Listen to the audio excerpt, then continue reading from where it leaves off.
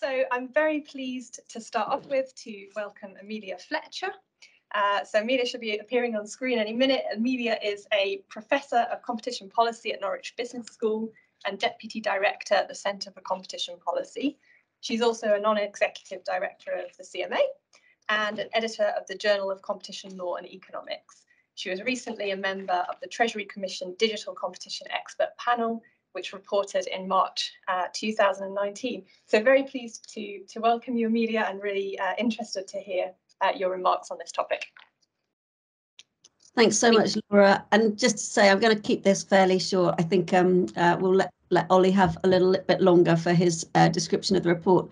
But just to say, I think this is a really valuable and very timely event, and the numbers of participants I can see online in front of me, I think shows just how much interest there is in this area.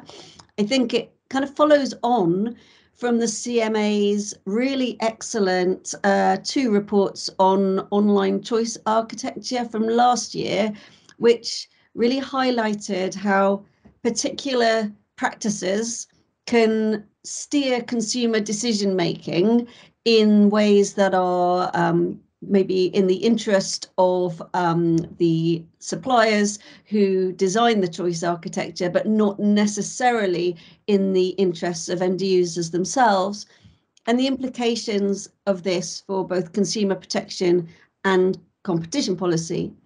So here today, the issue is less on what firms might be doing unilaterally and more on ways that regulators might intervene to change things, but often, again, in terms of requiring changes to choice architecture in one way or another.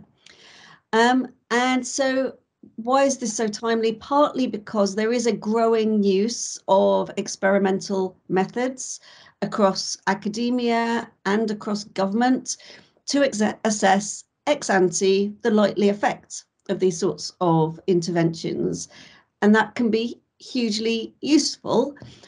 However much we know about behavioural economics, however many behavioural insights we gain about the behaviour of real consumers, actually the likely impact of choice architecture upon them is really very strikingly hard to predict ex ante. You can often predict the general direction of steering, for example, but the extent of the effect can be really, really hard to assess.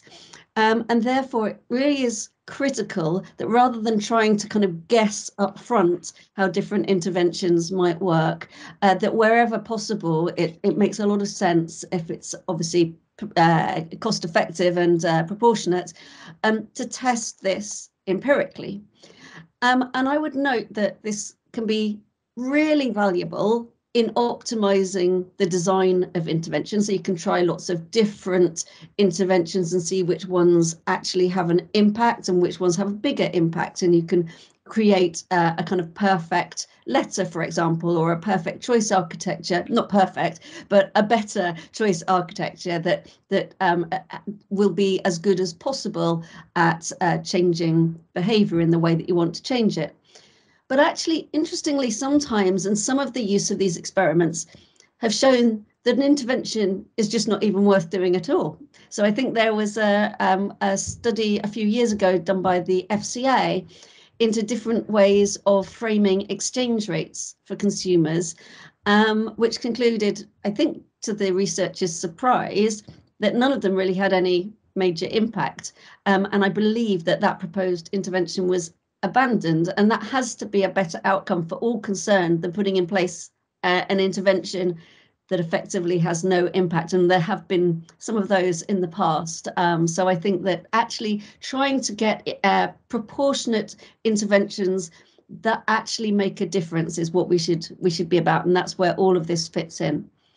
In terms of timeliness, I would also note the context of the development of pro-competition digital markets regulation. Obviously, the UK regulation is still going through the legislative process, and that process needs to be completed before the CMA starts to put in place rules. So we don't know exactly what those rules will be yet, but we do have the EU Digital Markets Act. And actually, if you look at that regulation, there's quite a few provisions within it where it is immediately clear that getting the choice architecture right is going to be critical to the effectiveness of the provisions and therefore to firm compliance. So in a digital context, what we might call field trials in academia and also in the CMA's report in this area is often called A/B testing. And it's really likely, I think, that under the DMA and potentially under the UK regulation, the gatekeeper platforms are going to need to do quite a lot of that sort of testing to demonstrate their compliance. So there's a really big relevance there. And obviously the regulators will then be looking at what testing is happening and what the outcomes are. So obviously there are pros and cons of different forms of behavioural testing, lab experiments, field trials, etc. Sometimes triangulation can be really helpful. Sometimes you may only be able to have one or the other, but as long as you choose the best one, that's always going to be better than what we would have otherwise, and sometimes will be just immensely valuable. So that's the context, and I think it's really all of that context that, as I understand it, led the CMA to publish this new and very useful paper on experiments at the CMA, which Ollie is going to take you through. I have already, with my academic hat on, commended it to my students. So I think it's a very good piece of work. And in particular, it also includes some very helpful case studies. So if nothing else, I really hope at the end of this session that everyone goes and has a look at the report and at least is aware of it as a resource for the future. And I'll leave it there. Thank you very much. I'm really looking forward to the event. Thank you very much, Amelia. Some really insightful comments, I think, for all of us there, particularly the suggestion that actually experiments can help us figure out what doesn't work as well as what does work. So thank you very much for that. I'd now like to introduce Ollie Sugg, who's a senior advisor in the Behavioural Hub, and who's going to talk us through the paper that we've recently published. Thanks very much, Laura. And before I get into discussing the paper, in the spirit of discussing the value of experiments to regulators like the CMA, and because as behavioural scientists we can't resist the opportunity for an experiment, we thought we'd actually run an experiment with some of you first. So some of you would have directly received an invitation to this event, but not all of you received the same invitation. So we randomized whether you would receive one of two emails. The first email gives you all the key information, gives you a friendly invitation, and then asks you at the bottom there to register on our Eventbrite page. The other half of you received an email that draws a little bit more on behavioural science, where we added a call to action at the top in the title, asking you to register now, and also more prominently put the link up in the first line of the email asking you to register. And so what did we find? Well, it seemed to work. Increasing sign-up rates by 68% is what the data found. And maybe with a bigger sample, we might have received more responses from journal editors. But yeah, hopefully this bit of fun shows how experiments can work and hopefully sets the scene for a great event this afternoon. So what are experiments? Put simply, they are a type of research methodology that aims to rigorously quantify the causal impact of a practice on an outcome. If we randomly allocate enough people to see different things, to go through different consumer journeys, then we can assume that the groups are sufficiently similar in their observable and unobservable characteristics, and therefore the differences in outcomes between those groups we can attribute to whatever the difference was between the journeys that those groups experienced. And this type of result can be very useful for policymakers and regulators, and as we will hear about more today. I'll now give a quick overview of what the paper that we published earlier this year on experiments at the CMA includes, but if you'd like to see more detail, then it's available online, and please go take a look. The paper goes through a series of principles of how we intend to run experiments at the CMA. These aren't intended to be fully prescriptive, but they draw on best practice from academia, particularly in social sciences, but also from other organisations who have been running experiments for quite a long time now, and we'll be hearing from some of those organisations in the panel. So first, why might we want to run an experiment at the CMA? Well, we might want to test a remedy. While monitoring remedies can be helpful, it can be difficult to know if the changes in outcomes we observe are due to the remedy that we've implemented or potentially due to other factors in the environment. So we might want to use an experiment to determine which remedies we want to use, how long to use them for, and how we can design those remedies most effectively. We also might want to explore theories of harm.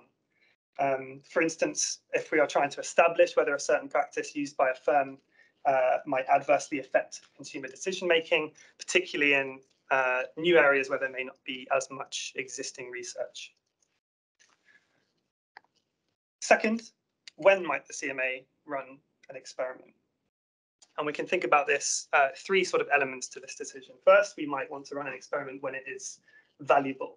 That might be where there's limited existing evidence, where other methodologies might not be appropriate, when it would reduce the uncertainty with which we're making a decision, and also, importantly, where consumer behaviour is directly relevant to the case that we are working on. So then, when it's feasible, will we be able to recruit a sufficiently big and representative sample of the consumers that will be affected? And also, will an experiment be sufficiently valid, both within the experiment and if we want to extrapolate those results to other situations for the purposes that we're using it for? We also want it to be proportional. So will it be worth the costs, both in terms of financial costs, but also time and resource that is required on these projects? And finally, how will we run experiments?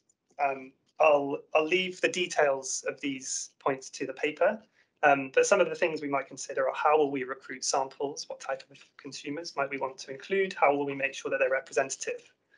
How will we develop the interventions? So what different journeys will people go through in the experiment? What outcomes will we measure, and over how long? How will we analyze the results? What will be the primary sort of results that we'll be looking for out of the experiment? And then what will our governance processes be around the experiment, and how will we disseminate and publish those results afterwards? We're looking forward to using these principles in practice and conducting experiments in the near future, and hopefully the panel will give further inspiration for the potential value that experiments can bring to regulation. I'd now like to welcome our panel members. So if online panel members want to turn their cameras on, and Karen, if you want to join me in here. So we have, firstly, we have in the room with us, we've got Karen Croxon. Karen's the Deputy Chief Economist and Head of Economics, Behavioural Science and Data Science at the Financial Conduct Authority. Karen leads the FCA's scientific research programme and has built an economic and social data science function to deepen understanding of consumers and markets. So welcome, Karen. We've also got online, I can see everybody's there, which is great. We've got Martin Sweeney.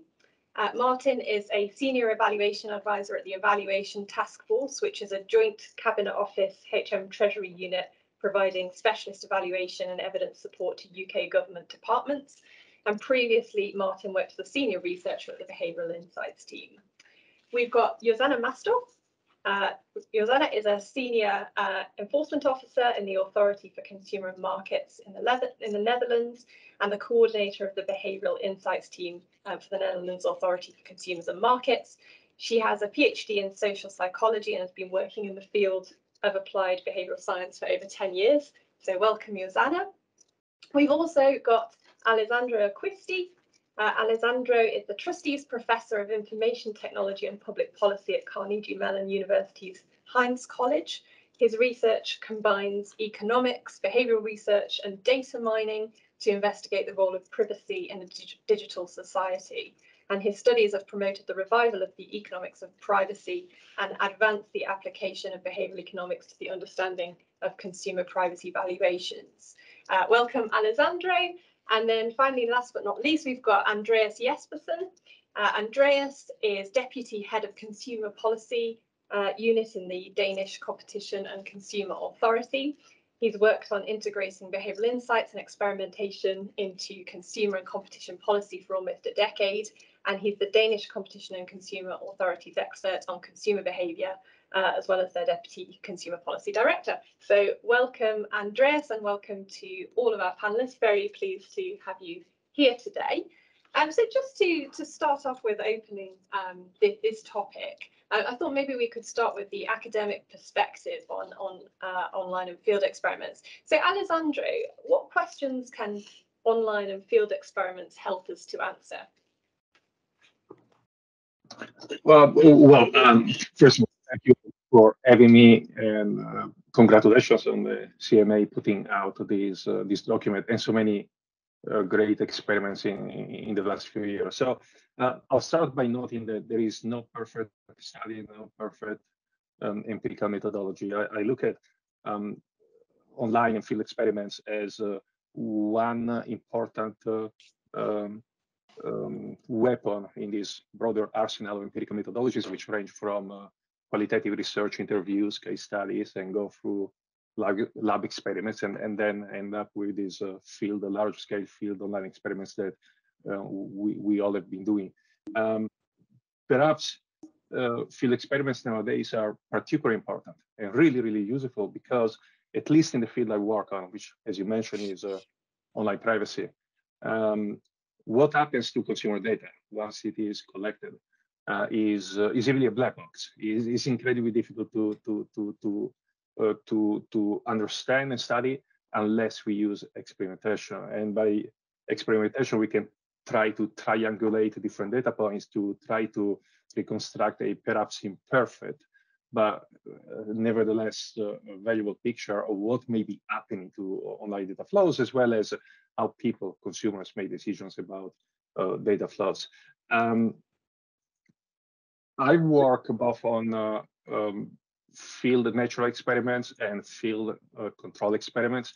And again, going back to my opening statement, there is no perfect tool, there is no perfect methodology. Each tool has its own trade-offs. Natural experiments are great for ecological validity. Just look at how the marketing, economic, IT communities have reacted to the enactment of the GDPR. The GDPR has created an explosion, not just of privacy policies online, but has created an explosion of empirical research in these different fields. And those are natural experiments which are useful, right? Because they can give regulators a sense of the downstream impact, both expected and unexpected, of the regulation they have passed.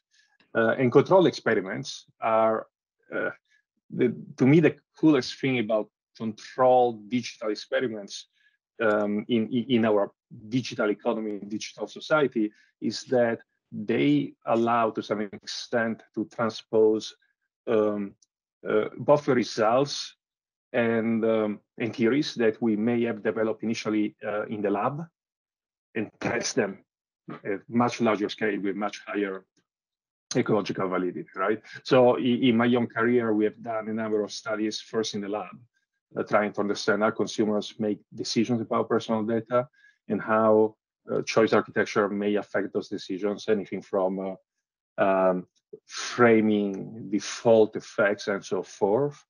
And we first can get some results in the lab, and those results are useful in the lab because under the lab we can very tightly control most of the factors we believe to be important in the design of experiment. But then when we can transpose what we have learned in the lab, and we can transpose it into field experimentation, well, we may lose a little bit of internal validity, perhaps. And by internal validity, I mean the fact that when you do field experiments, you may have less tight control on different experimental conditions. You may have potentially some challenges with potential confounds that may arise in the field, but we gain external validity. We gain more ecological validity. We can see whether our experiments and our theories are really working in the field, which is important, right? Because when you're thinking about privacy trade-offs, how people make decisions about privacy trade-offs, or how people make decisions about security trade-offs, how they react to phishing. Sometimes what you get from the lab is not necessarily going to match the real experience in the field because the incentives are different. The real incentives in the field may be harder to be matched and replicated in a lab. So in a nutshell, I look at field experimentation as one tool among many, but an incredibly powerful tool, particularly now due to this black box aspect of the data economy that I was referring to earlier. And if you like, I can provide more specific examples of work we have been doing, but let me stop for the moment. Let me stop here. Thank you very much, Alessandro. That's really insightful. So maybe we can also get the regulatory perspective on this. So, Josana, what value can regulators get out of experiments? The aim of regulation is to find what harmful practices are used in markets, and also to find effective remedies. And I think for both these aims of regulator experiments are extremely useful in finding the answer to that. Because how do you know what interventions you consider are effective and which are not? Just as Emilia already said in her introduction, experiments really help us find the answers to these things. It gains insight into practices that might be harmful. It helps finding interventions. But it can also be used as a tool, for example, for developing effective communication strategies, or it can help also in finding knowledge on decision-making behavior or compliance behavior in organizations. And these are all things that we do as a behavioral team within the Authority for Consumers and Markets. So yeah, I think it's really important to do experiments as a regulator. Thanks, Josana. And so we spoke a bit about experiments and the value there for regulators, but there are, of course, other research methods that aren't experimental. And so, Martin, how should we think about the evidence from online and field experiments in comparison to those other research methods and evidence? Are they better? That's a tough question. I would just say that there are other sorts of questions that we care about, which aren't as easily or credibly answerable by experiments, is what I'd say. So, experiments are really good at estimating the effect of your program or an intervention on a particular outcome, but they'll struggle to answer those black box questions, right? They'll struggle to answer questions that are really important, which is trying to understand the nature and scale of the problem that your experiment's trying to tackle in the first place. So how prevalent are certain practices in a given marketplace? Why is your program or intervention working, or why is it not working? Was your program, was your intervention actually delivered as you intended it to be? Experiments can't always answer these questions very neatly. And so I think it's important to be thinking about other approaches and other methods that can really add value. So, you can look to kind of qualitative research like implementation, process evaluations, these can really help you shed light on what worked about a particular program, who it worked for, how it was delivered, how it was received, what could be improved next time. And it could be useful to like combine some of these qualitative methods with, experiments or kind of other quasi-experimental methods, other high quality impact evaluation methods. So yeah, no, others might feel differently. Personally, I don't know if I'd go as far to say that experiments are better. I do think experiments can be like the strongest option that regulators and that government departments often have in terms of understanding what works, but we need different methods to answer different questions. And we sometimes have access to different types of data, different opportunities that kind of present themselves to answer some of these questions in real world settings sometimes. So, speaking for my team, like the evaluation task force, we really want to see more use of experiments within government, and including within regulators, but we recognize like we need a range of methods and approaches because that is like what decision makers need. They need a range of methods and approaches to answer the questions that they have. So yeah, I think as policymakers, we'd probably be lost if we only had experiments. I think we need some other methods. Yeah. Thanks very much, Martin. And of course, academics and regulators are not the only people to do experiments. So Karen, what's the role of experiments at regulated firms? It's a great question because I think experiments are absolutely not only for the academics or the regulators. I think we'd all recognise that, and I think experiments could play a helpful role for many firms just in really understanding their customers and supporting them to get to good outcomes. In the case of regulated firms, and I don't want to overstep here, so let me kind of focus just a little bit concretely on financial services here in the UK, where the FCA regulates the markets and is looking to protect consumers, promote effective competition, among our other objectives. And it's worth just thinking about the holistic approach there because we're very principles based and outcome focused. We recently set out the outcomes or underline the outcomes that we expect there and look to raise the bar on consumer protection through our new consumer duty, which comes into force at the end of the month. So we're looking for firms to do things like ensure that products and services are suitable for consumers, that consumers can get fair value, that the consumer understanding is where it needs to be, so that consumers are empowered, can really take well-informed decisions that would be in their best interest. And then really strong consumer support from the firms around all of that across the entire journey. So these are the outcomes.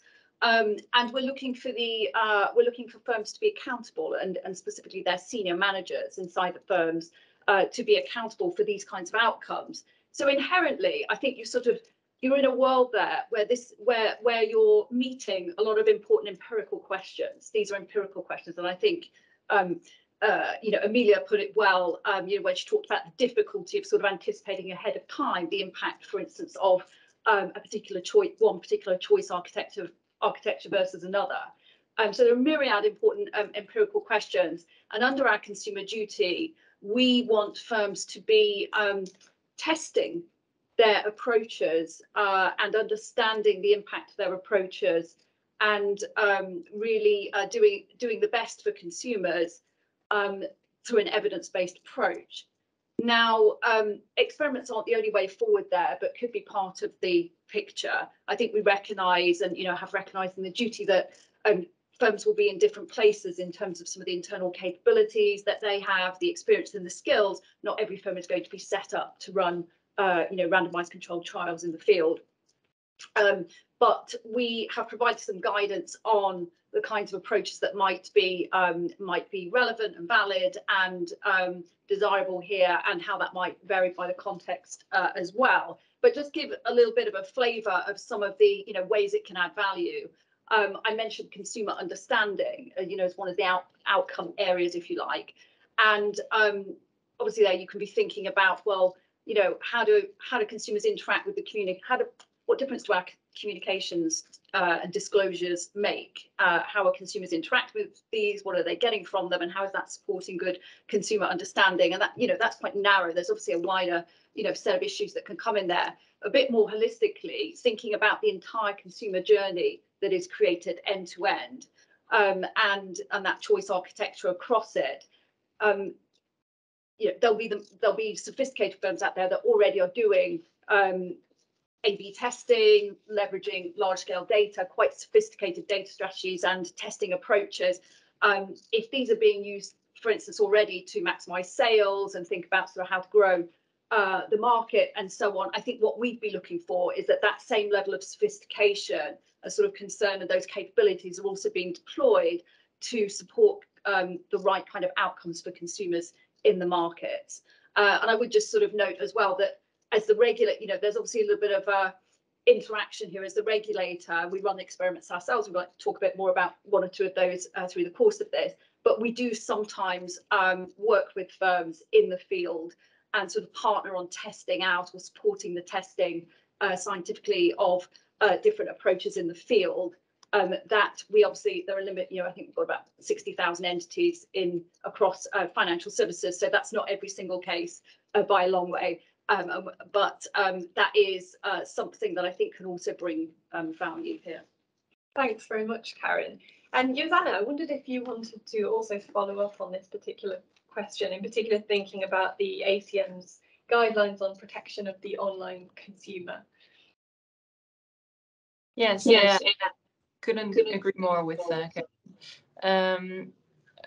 We developed the guidelines for the protection of the online consumers, in which we highlight how we interpret the regulation surrounding online misleading. And within these guidelines, we stated several principles in which we explain to businesses that we think information should be understandable, and all kinds of things that Karen also highlighted. But one thing we also put in our guidelines as a principle is that we urge companies to also test, so A/B test, or in other ways test their choice architecture, not only on conversion rates or sales, but also on these aspects that are important for consumer decision making. For example, understandability of information, clarity, everything that supports consumer decision making and helps people to make better decisions. So yeah, I think it's not an obligation, so it's not necessary to do this. And of course, every depending on the size of a business, it's the techniques that they can use or have in-house are different. But I think that is really important. And maybe it's also nice to say a little bit about some research we did, which was also mentioned in the CMA report about experiments, because we when these guidelines came out, we also did a lot of lab experiments, but we also collaborated with markets, certain organizations, to test also, for example, with A/B tests, to validate the lab experiments that we did as an authority, and that is a really nice way to make sure that the things you test with your experiments are also valid in online or in the real world, and that actually made a large difference in our enforcement actions, but also in getting collaboration from the businesses to change their practices. Thanks, Josana. I think that leads really nicely into the next question, which is for Andreas. So we've talked a bit already about the importance of external validity of experiments and making them generalizable to real life. But how can we make online experiments as close to real life as possible, and why is that important? Thanks, Laura. I guess the annoying answer is that it's not always important. It kind of depends on what you're testing or what you want from your experimentation. So if we are testing ability and certain elements influence on consumers' ability to do something. It might be, that a highly artificial experiment is actually better. So I like to say that if we want to know the fastest runner, the Olympic Stadium is probably better than a busy street because it isolates the effects and has less complexity. So if that's what we care about, artificial experiments that doesn't look anything like the real world are fine. Still needs a lot of technical ability to design those, but it's not realism we're after. So for optimization, that could be fine, but obviously we often care about things that hasn't anything to do with optimization. So when we move into preferences and how do certain parts of the online trust architecture affect consumer preferences, it's kind of hard to pay people to sort of have certain preferences because it kind of violates what you're trying to look for. So we use basically immersion and stuff. We want people to feel like they're making something that resembles actual choices in the market. And the easiest thing, way to get immersion is to make stuff look as if it is a real market. And that means, we have to pay a lot of attention to details. So the imagery we use, the user journey we set up, the complexity, the language, how choices are presented, all of these things matter immensely. So we need to think carefully about how do we deviate from that situation we're trying to evaluate and use the experiment to sort of calculate the effects for. And here we can, we have a range of different tools or factors we need to take into account. So the actual design is obviously incredibly important. It needs to look something like what people meet in the market. Then the descriptions we use, I think that's probably one of the things we often struggle with. We're not marketeers, and it is difficult to achieve the same level of expertise in communicating as people who actually run websites. So, but how we describe the options that people have to choose from matters, immensely for how people interact with it. Then we have incentives. In the real world, it kind of matters what we buy. We care about the value we get from our options. And that is one of the really tricky things when we do these kinds of policy-orientated experiments. We want to try to make the incentive not just sort of a cash bonus, because we don't buy cash bonuses in the real world. So we try to, at the KFST or the DCGA, we try to sort of be clever about incentives and kind of implement them in a way that fits with the thing we're looking for. We ran an experiment that's also mentioned in your excellent paper on social media and commercial information on social media for kids. So how does influencer marketing influence kids' decisions? And as an incentive in this, we gave kids the options to pick some of the products that they were actually shown sort of the influencer marketing for. So that makes the incentive sort of a natural part of the experiment. It doesn't fall outside what these kids are sort of looking for. We've also run experimentation on ranking on online travel agencies, and there we use sort of gift cards for some of the hotels that people picked.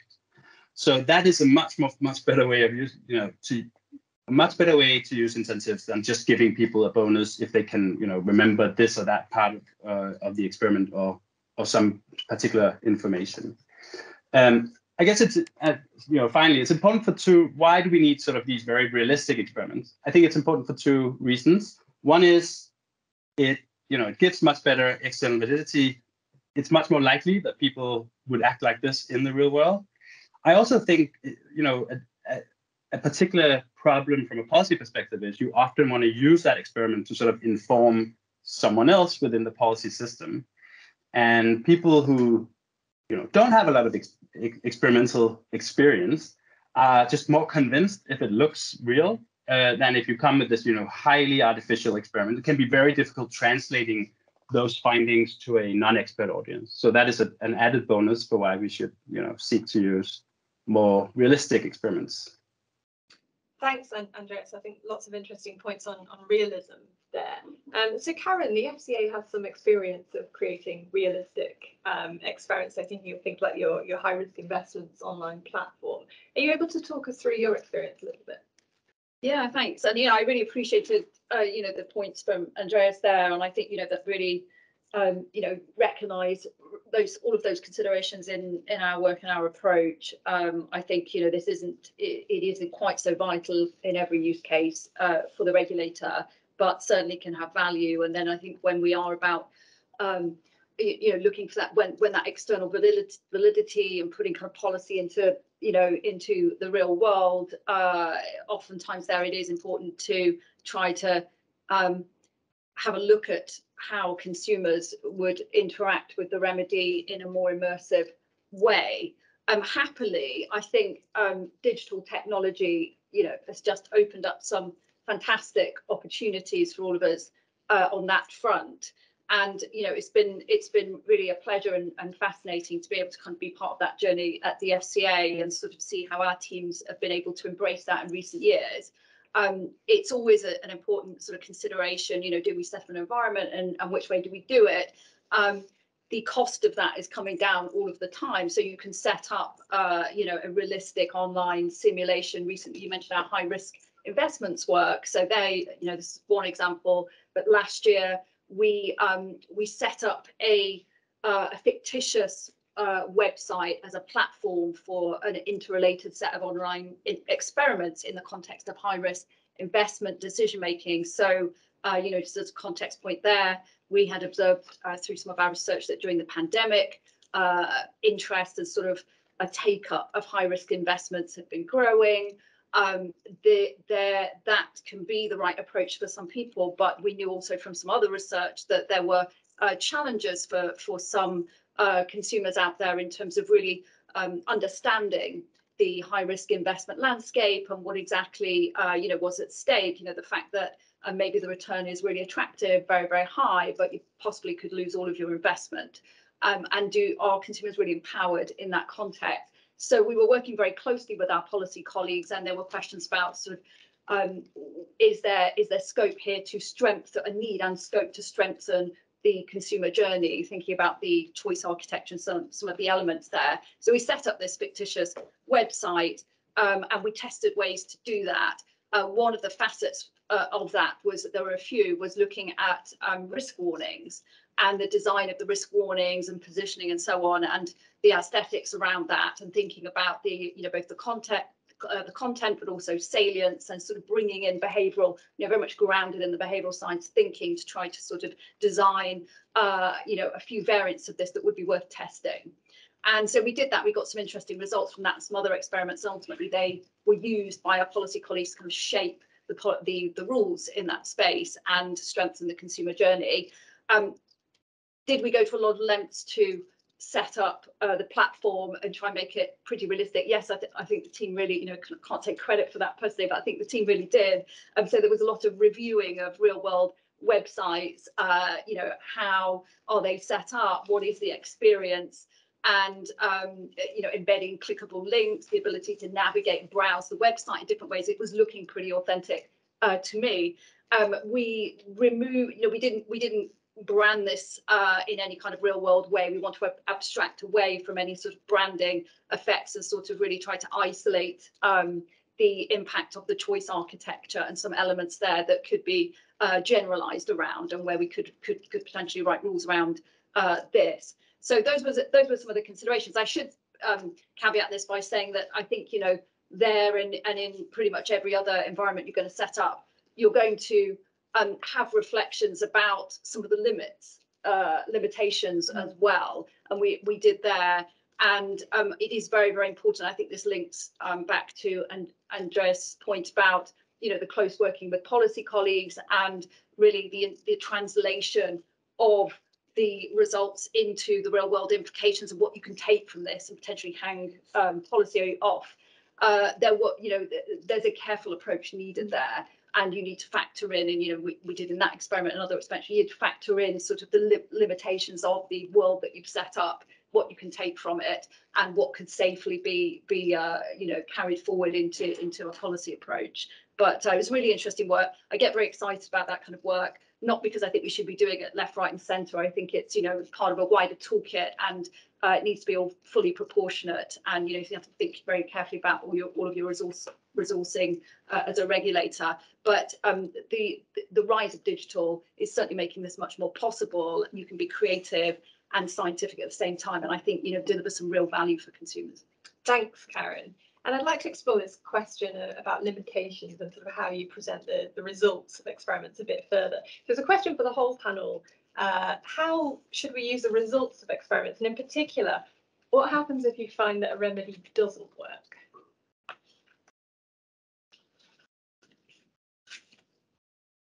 Andreas, I think he's got his hand up. Yeah, thanks. I mean, that's an interesting question. I think there is a risk when it comes to using experimentation within sort of a policy debate for people to cling on to sort of the magnitudes of effects that the experiment produces. So we feel very confident from an experiment that some piece of information would improve consumer decision making, but the magnitude of that decision within the actual market, you know, is much more uncertain.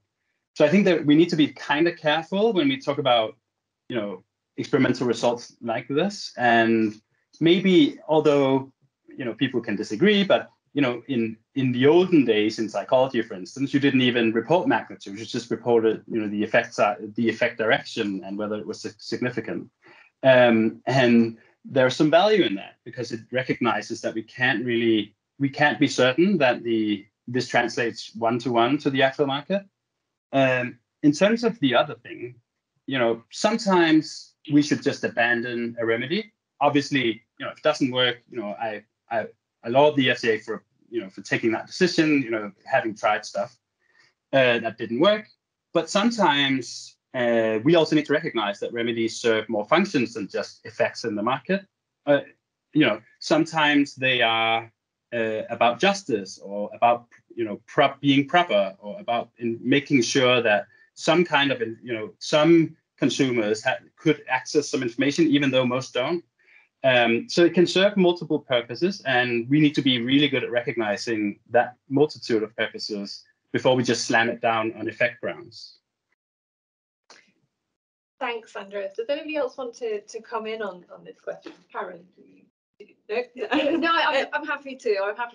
And you know, I think you also know, you know, we've been colleagues at the FCA. I mean, at the FCA, I think we're really committed to publishing the results from all of our experiments, and all of the results, whether the results are sort of positive in the sense of, you know, something to take from that, or non-significant, or even sort of negative results that don't really conform with our hypotheses.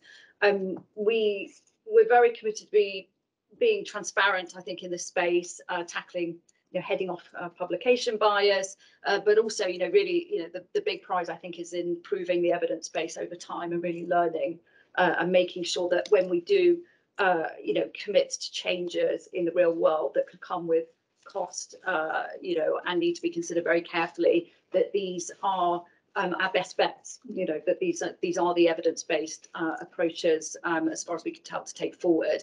It can feel, I think, for researchers involved, you know, all this careful work and testing, it can feel possibly like a little bit of a setback, or a bit disappointing in the moment, to get a negative result, or something that just seems a bit insignificant, and you had some prior around that. But it's hugely valuable, and I think Amelia touched on this as well. And we can actually work with, you know, you don't sort of put that stuff in the bin, as I found out when I was doing my theory PhD and had a lot of stuff in the bin.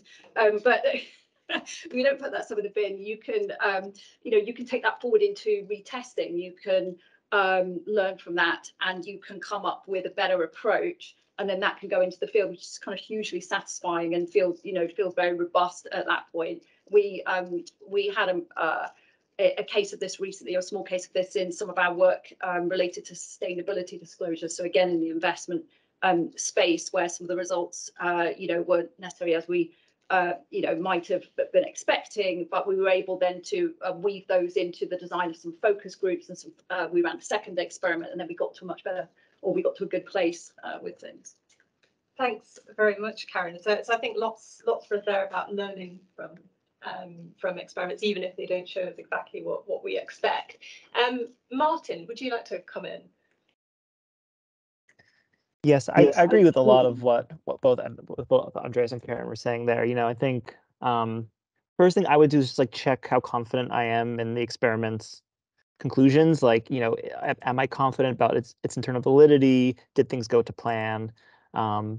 Secondly, kind of like I was saying, there are other research methods that can shed some insight into why things don't work. So if you've kind of designed in some qualitative research into your evaluation, into your experiment, you could maybe start to get some indication about why things may have not gone to plan. And I think those two things can maybe be really helpful in terms of helping you and your colleagues decide whether to kind of try again or to actually pack up and move on and kind of try something else potentially. I think there's definitely a challenge when the end users really like the remedy and really like the program, regardless of whether it actually worked. And I think we can see this in I've seen examples of this in my work, not necessarily with remedies, but with other types of government programs where the end users really value the program, but quite high quality randomized control trial experiment finds that it just does not work. And so that can be a challenge for the senior leaders then who have to make a decision about whether to kind of continue or not. But yeah, I think that point can probably be a challenge. Thanks very much, Martin. And Alessandra, I mean, the publication bias and trying to avoid that is something that academics are thinking a lot about. What's your thoughts on this issue? Right. Publication bias, I would argue, is even more problematic in academic research compared to the research regulators are doing due to the particular and perverse incentives in academia and in how journals for a long while have tended to review submitted manuscripts and only positive results with interesting finding and statistically significant finding can be published. This seems to be finally changing.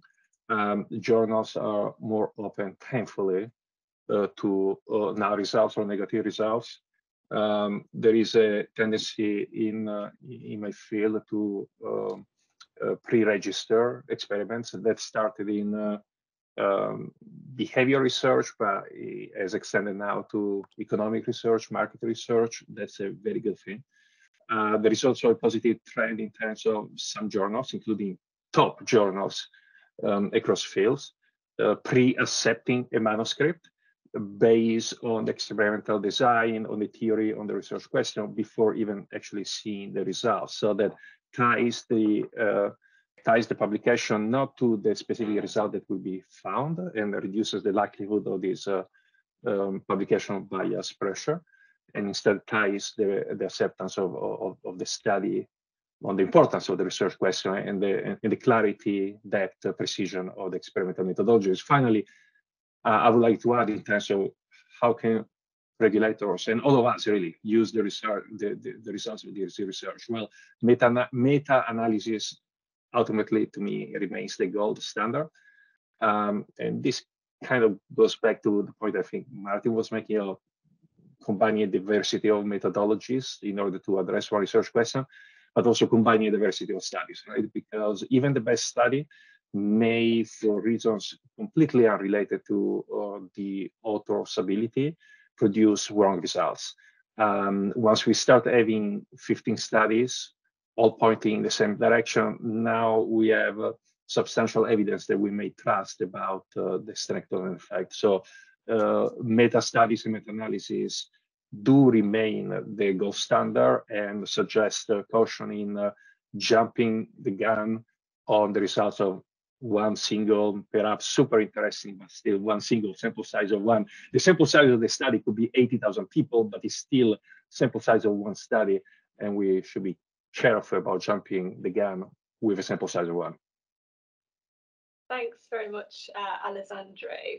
So I've got a couple more questions for the panel, but just as a reminder, if you have questions as well, please do put them in the Q&A function, and we'll be collating some of those to ask the panelists shortly. So another question for everybody in the panel. What are the areas where you'd most like to run experiments or maybe see experiments be run in the next 5 years or so?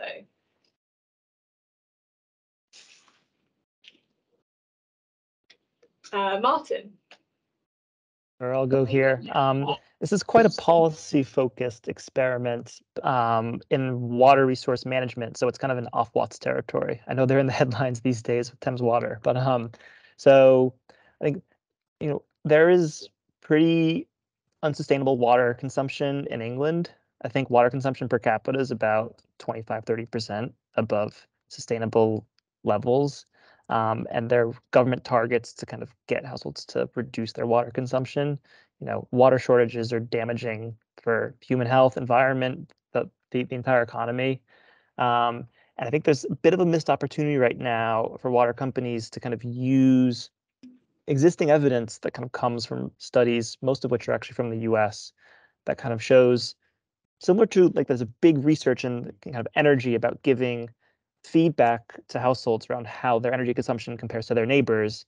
It's a pretty proven effective intervention to actually get households to reduce their energy consumption a bit. So using those same insights, but applying them to water. There are a few studies in the US which show this approach is really, really impactful.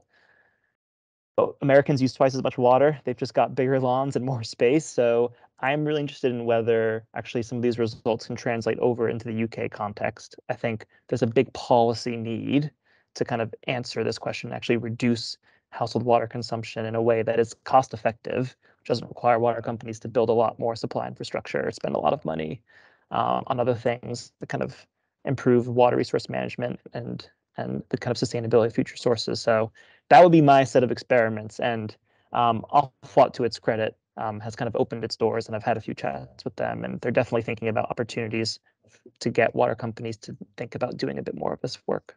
Yeah. Thanks very much, Martin. Andreas, I think you also had some comments on it. Yeah, interesting question. I think I'd like the keys to some of the social media companies, UX teams. It is something that is, incredibly hyped in the policy debate at the moment.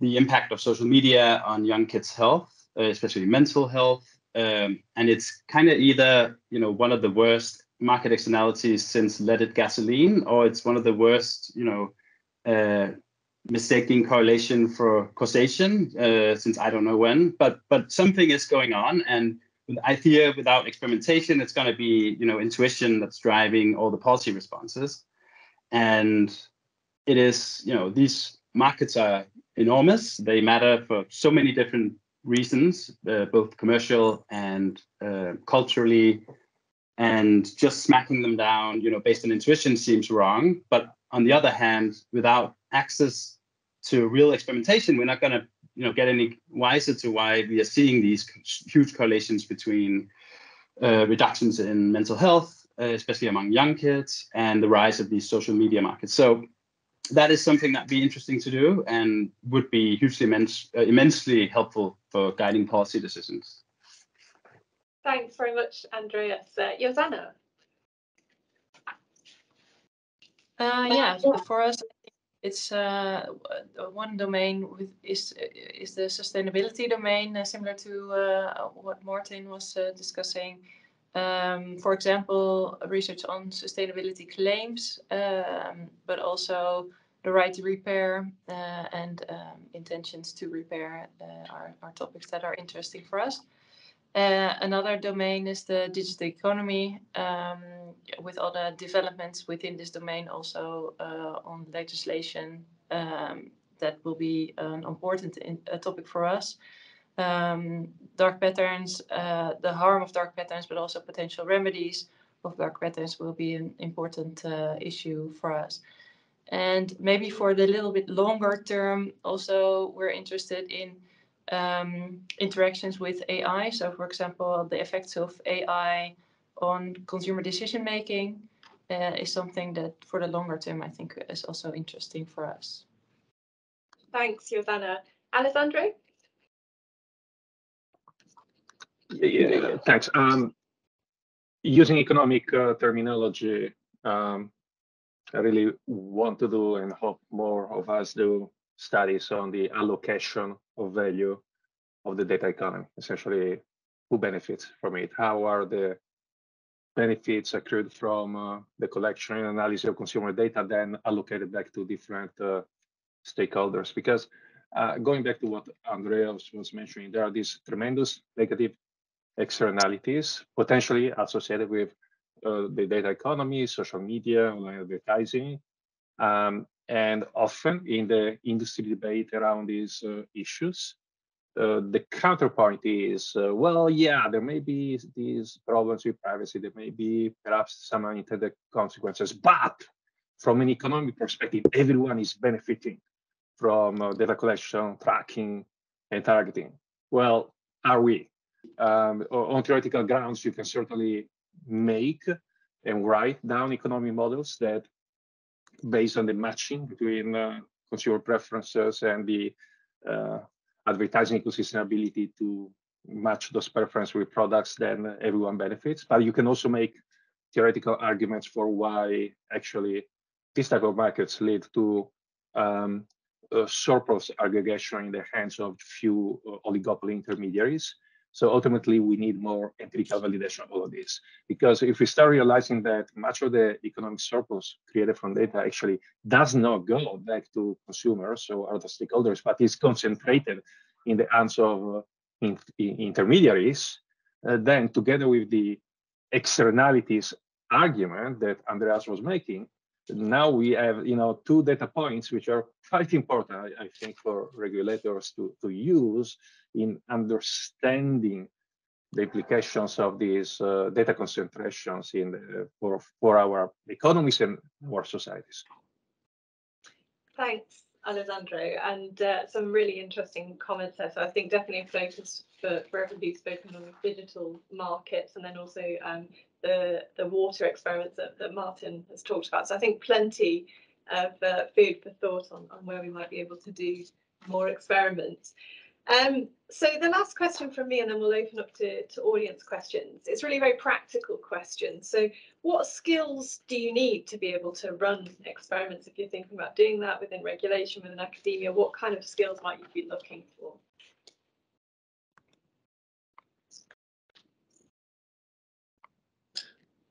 Happy to say a little from the perspective of the FCA and the work we're doing. So we've had a team for a little while, I think since about 2014, working in the behavioural science and design space.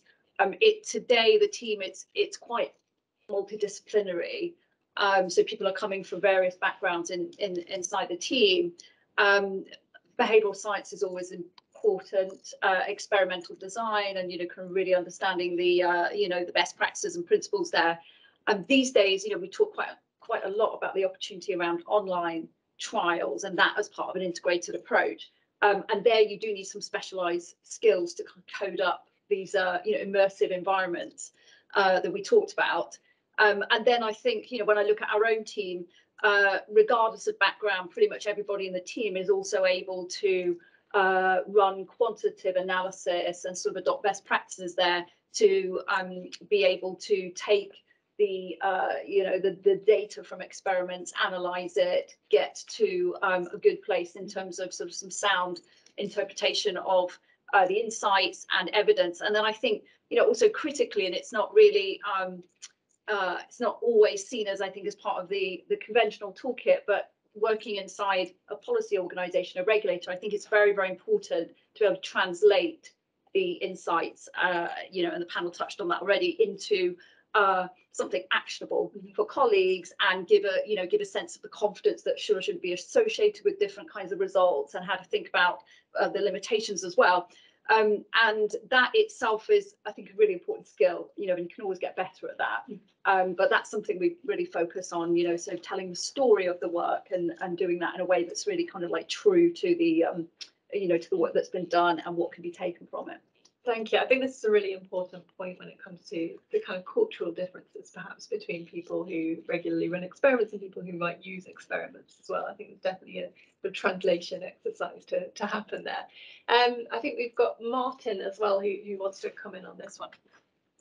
Yeah, I mean, that last point there is critical that Karen was making. I think like you need to have the kind of license to experiment within your organization oftentimes in order to kind of get the resources you need to build out that team. And so that means, being able to convince senior stakeholders that what you're trying to do like really is aligned with the organization's objectives and strategic priorities and will add value to a lot of the work that it's already doing. So I think that is like an underrated aspect maybe about kind of building a team that is enabled to kind of do some of these experiments. Yeah, I don't think all the skills don't need to sit within one person, right? That's why it's like important. It's useful to kind of build a team who can kind of do this work together. The data is never as clean as you would hope it to be. So you definitely need some data skills, some data wrangling skills somewhere. I'd also say like need to be a bit creative and crafty about kind of identifying how to measure something that's quite hard to measure. Like I think sometimes you have an outcome measure in mind, but it can actually be sometimes kind of ambiguous about whether it's a net positive or could kind of go either way in terms of whether a consumer experiencing that outcome actually has positive utility or negative utility. So being a little bit crafty about understanding outcome measures and whether you actually can make a value judgment about what they're telling you. Thanks, Martin. And yeah, certainly that's often harder to do than it sounds. So yeah, really important point. Andreas. Yeah, I agree with all of these points. I think having at least one person in the team that doesn't come from sort of a psychology or experimental economics background is very important. There is a sense of, I've met many behavioral teams, and they are often very similar in terms of what kind of backgrounds do we want, and it can lead to some kind of one-dimensional thinking, not because these people aren't brilliant, but just because they are trained similarly, and then tend to think kind of similarly around what happens if we do this, what's the value of this type of data, and having someone without that background being able to who understands the policy decision and the context, but can ask different kinds of questions. So someone from sociology or anthropology. My own background's in philosophy, and I wouldn't recommend anyone hiring philosophers, but being creative and hiring someone who doesn't fit that perfect description of an experimental person is often worthwhile. So yeah, it is, if your team's big enough, that can make a lot of sense. Thanks, Andreas. I think this is a really important point about having that multidisciplinary background to the team as well. Josanna. Yeah, I also agree with all these points. I think in addition, one thing that I didn't hear yet is also in the start of a project, talking to your colleagues and defining a good research question is also a skill that you really must have in order to be able to translate these research questions into a proper experimental design is really a skill that you should master.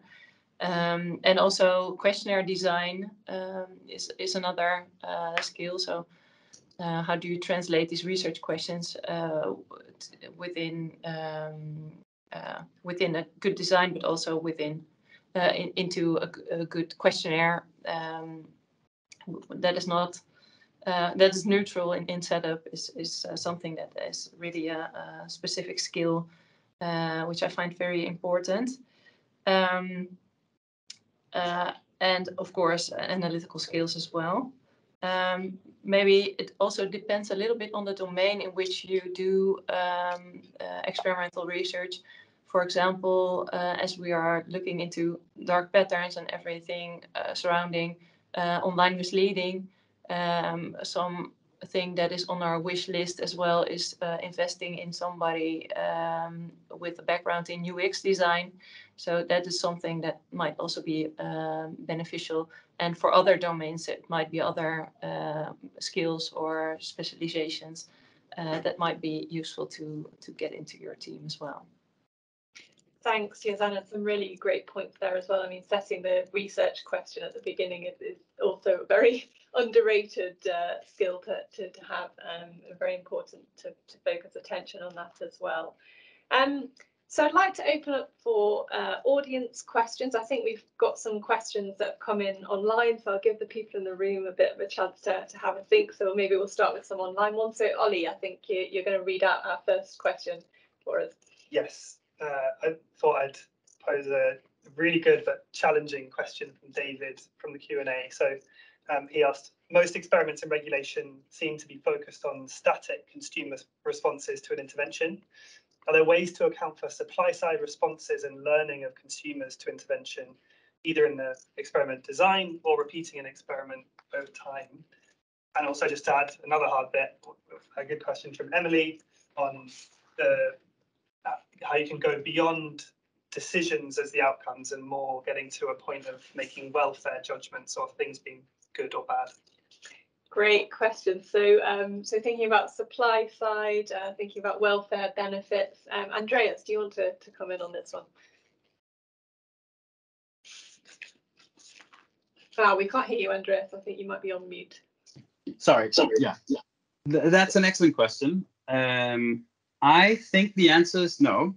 Do not try to use experimentation to, to calculate or reason your way into what the supply side will be. I mean, markets are markets, and one of the wonderful things about them are their unpredictability, and we shouldn't.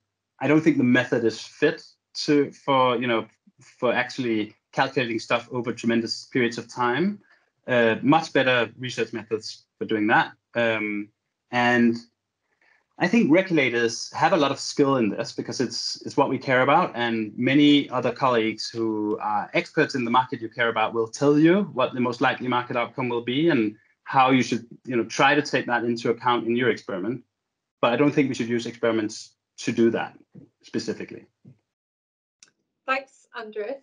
A strong response on that one. Does anybody have any other thoughts about that, or also on the second part of the question about the welfare effect? Just on the first part, to loop back, we talked about the value of experiments to regulated firms. And I think, when I think about, put myself in the shoes of somebody running a firm, and think about our consumer duty and financial services. I mean, the approach is really to require firms to focus on those outcomes, and that's not a one-shot game. That's something that then requires, ongoing focus and monitoring, and updates can be made, and things can be learned, and obviously you're part of the market, so there'll be a wider supply side response, and that will manifest over time. So I think this, to not see things as one shot from the regulators firm's perspective is important. I think we would hope as well that we see the outcomes focused approach as something of a strength, in that we want positive innovation. It's vital to good consumer outcomes of the future, as well as those today. And I think with this kind of approach, firms really have it in their gift to sort of deploy new technologies, new business models, experiment, and try to find the right way to have a great business and serve consumers well and get to good outcomes. And that can all evolve over time, and experimenting and testing can kind of be part of the approach. Thank you. Alessandro, did you have any thoughts about this? Well, welfare, if by welfare we are talking about economic welfare, is one of those things that it's possible to define it precisely on theoretical grounds, but it's very, very, very difficult to capture precisely empirically. We can, however, capture elements, factors, variables that influence welfare. For instance, in the case of consumer welfare, some of our recent work attempts to quantify some of the effects of on consumer welfare of behavioral display advertising. Going back to the point I was making earlier, that there are many claims about the benefits, economic benefits of the economy, but few of those claims are causally empirically validated with precision. Well, often behavioral display ads are presented as beneficial to consumers because they presented more targeted offers, therefore products which are closer to the interest, to the preferences of the consumer. And that is probably a correct argument, in that there is plenty of empirical evidence suggesting that behaviorally targeted ads have higher click-through rates than non-targeted ones. So that part is true, but in economic terminology, that simply tells us about search cost. Essentially, these behaviorally targeted ads reduce consumer search costs.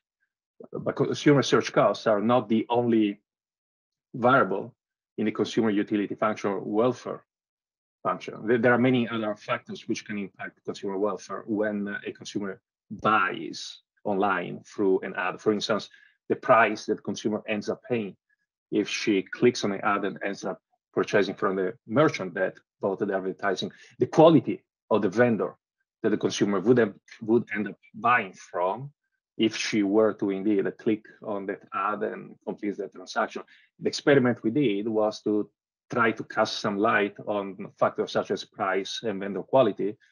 And we found, quite surprisingly, that behaviorally targeted ads in our experiments, okay, we are to be careful about overgeneralizing, but behaviorally targeted ads in our experiments with a online population of US consumers, and we repeated the experiment twice. So we replicated it 10 months, a 10 months interval. We find that those ads are associated with higher prices and lower quality vendors than the competitor products available by competitor vendors through search. And that is an example of something that affects consumer welfare, but we stop short of saying, oh, therefore, behaviorally targeted ads are good or bad for consumer welfare, because we only have an imperfect picture, right? We cannot know all the variables. We cannot capture all the variables that enter utility function, but at least we can pinpoint some of those variables. Thanks very much, Alessandro. Do you have any questions from the audience in-house today? Yeah. Okay. I found the very careful discussion by all the panelists around how firms can make use of the machinery that they may have to maximize sales and find out important answers to business questions. It could be repurposed for advancing sort of regulatory outcomes. I think that's very feasible and good in sort of setups where there's a dedicated sectoral regulator that's not going away, not a one-shot game. They can sort of keep at it and sort of employ sort of powers and etc. to sort of get firms to run these experiments if they're not willing to. But in the context of something like the CMA, which is a more general economy regulator and may have sort of relatively time-limited involvement in particular sectors, I wonder if the panel had views, and maybe this is also highly relevant to academics, when you're facing firms that perhaps don't want to know the answer or don't want to incur the costs of running experiments for something that may not lead to a beneficial outcome. Any reflections on this challenge? Great, thank you. So I'll just summarise for people online so that to make sure that you all heard it.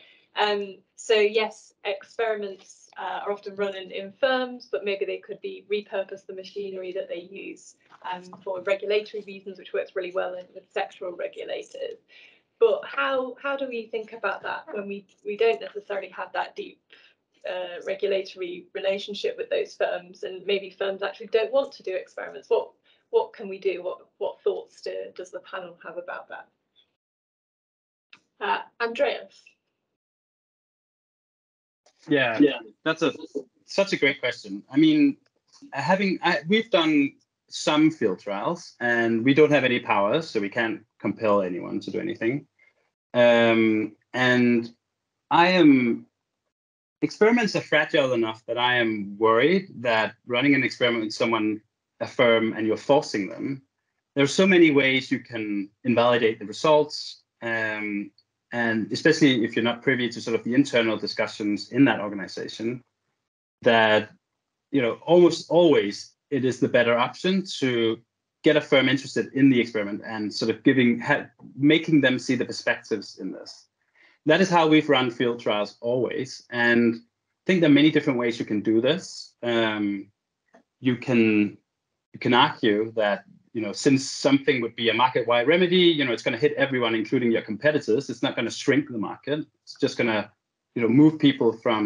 move consumers or customers from the worst firms to the best firms. So, then you appeal to the best firms for a field trial. Or you can say, we are offering you capabilities and capacities you don't have yourselves in sort of evaluating or some kind of expertise in running the experiment that the firm might not have. So that's for lesser firms or smaller firms in some sectors. That can also be quite enticing.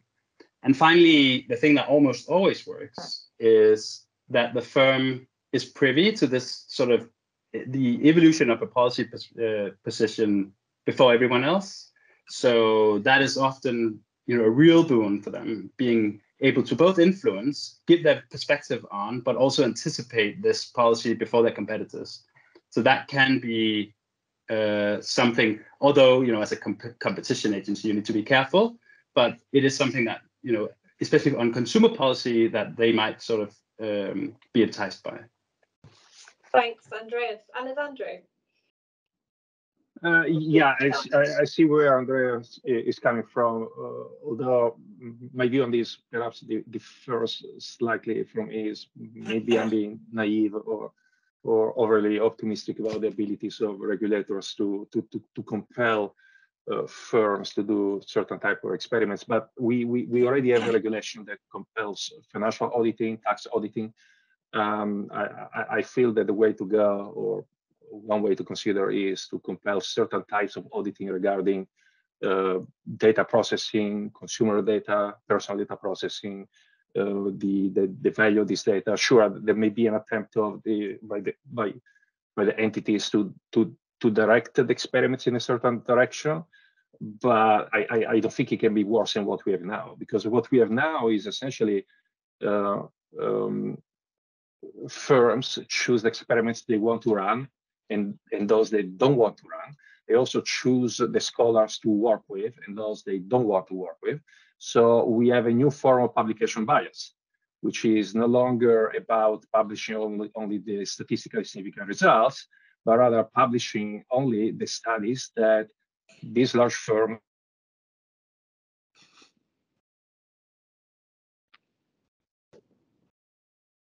I think we've lost Alessandro, unfortunately. Are you back, Alessandro?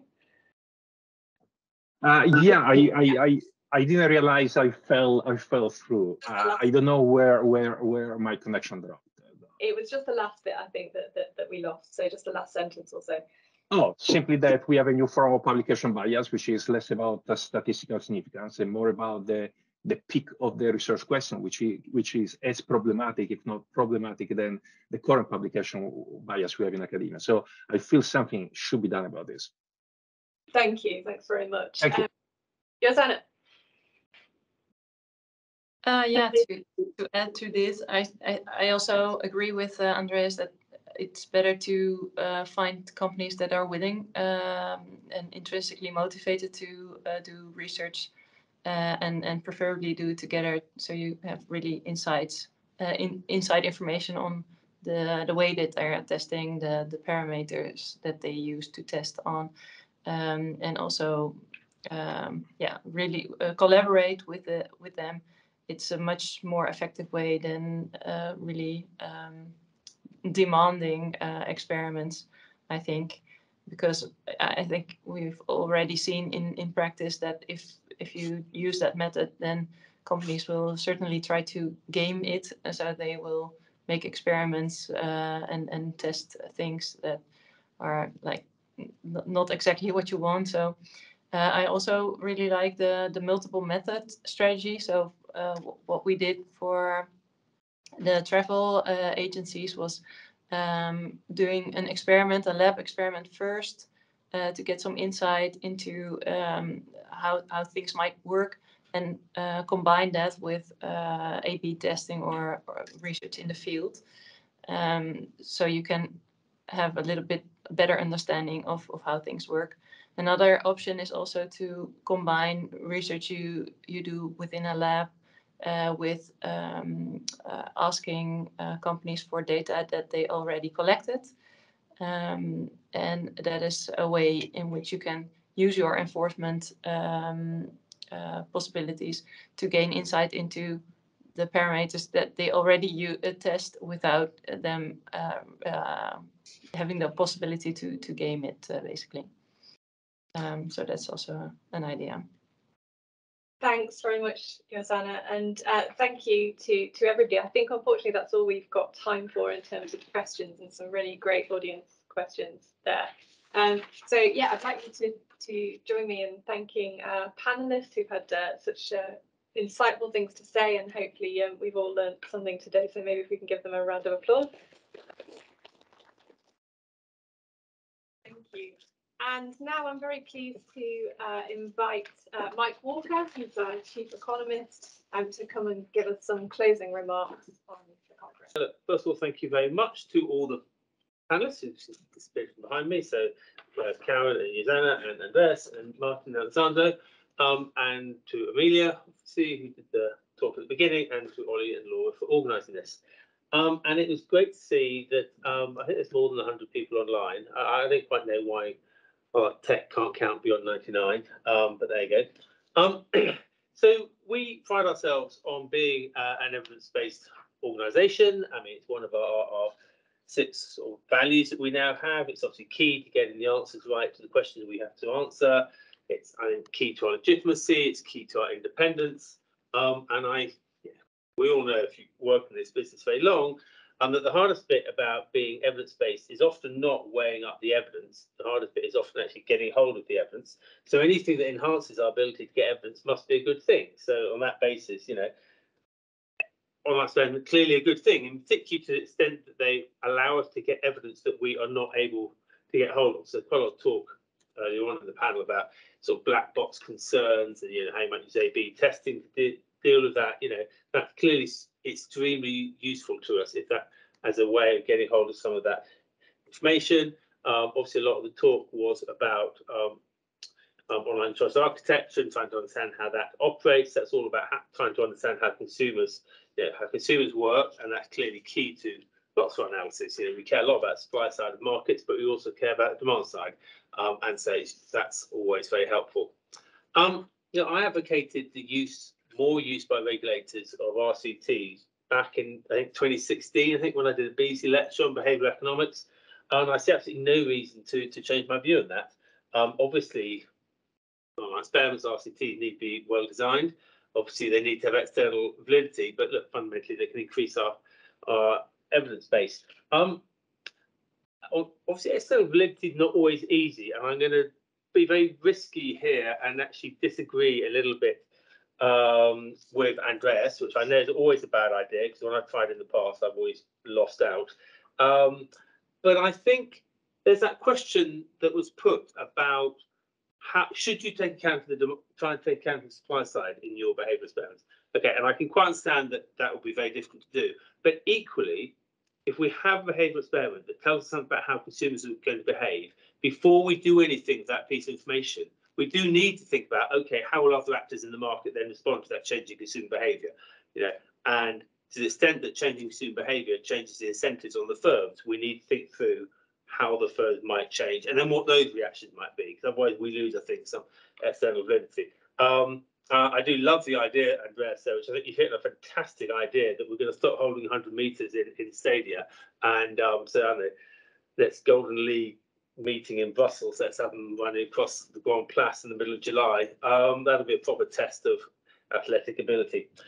So clearly these experiments can be really useful for us. Clearly also they can lead to surprising results. That's perhaps when they're most useful, actually. I was reminded of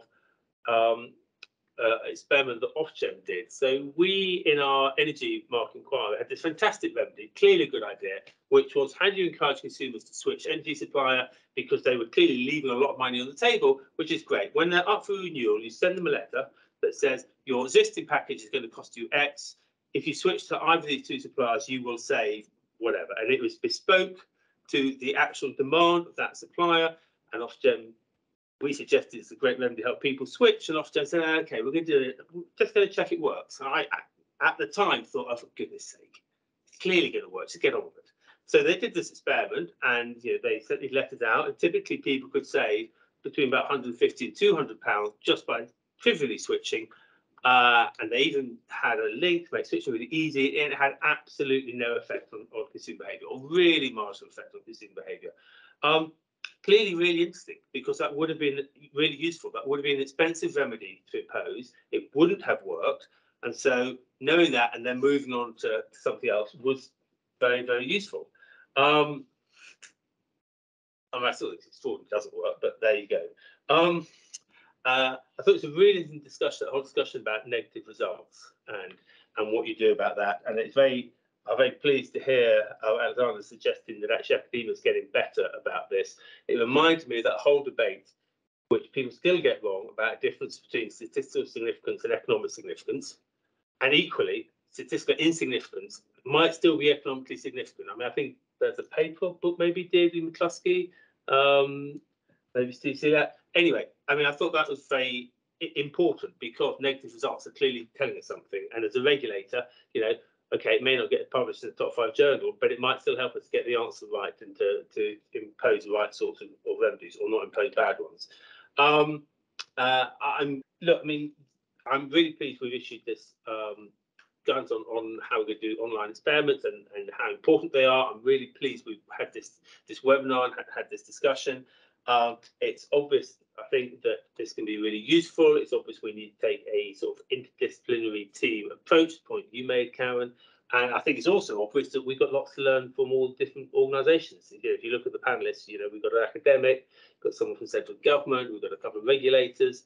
That's all really useful. Thank you very much, and thank you again for everybody for attending, particularly to all the speakers and panelists who made such really great points. As I say, we have been recording the event, so we're hoping to be able to share that. So if anybody would like to catch up on that, then they can do, and I'm sure if anybody also has questions, do come to us as well. So thanks again to everybody, and thanks very much.